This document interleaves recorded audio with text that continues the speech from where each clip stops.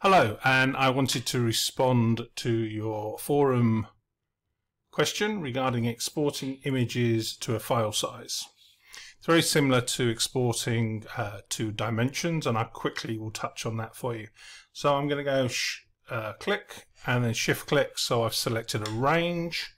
I'm going to go File, Export, which is on a Mac, Shift Command E, and this window will pop up.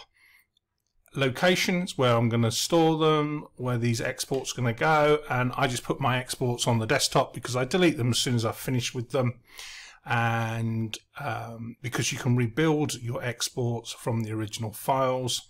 So it's desktop, and I've put them in a subfolder called temporary. You can rename them if you wish, but file settings is the one you want. So you want to put them as a JPEG. sRGB is the color space that most papers and printers will print in.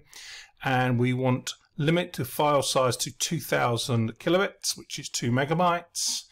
If you want to not do by file size, but you want to do by print or image size, we come down to image size, we tick this box here, and we can select what dimensions we want. So longest edge, shortest edge, width and height, so 10 by 8 print, megapixels, percentage. But in all instances, we need this box here filled in. So anything that's being printed, whether it's on your dot matrix printer, laser printer, inkjet printer, going off to a lab, or going to somebody like a newspaper or a magazine, needs to be resolution of 300 pixels per inch. If you're sending an email or anything on the web, you put in there 72 dots per inch or pixels per inch. And that's that. Metadata, you might want to remove your personal data or not, or remove the location if that is sensitive. Sharpening, I leave that on matte, usually standard. So it's a personal choice. Watermarks I would remove if it's going to a magazine. And then the last box is post-processing. So once it's edited, what do you want to do?